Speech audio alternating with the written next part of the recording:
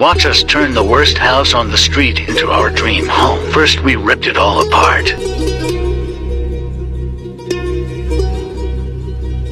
Then we added an extension.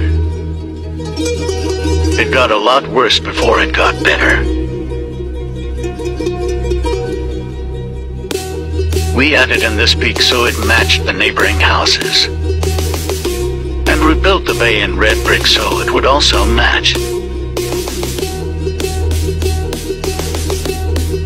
The dormer loft conversion was finished. And we added underfloor heating.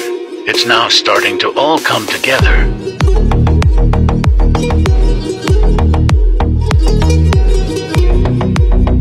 Work, work, work.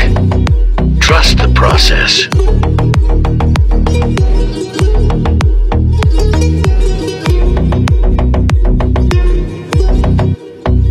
We added cool features and lighting.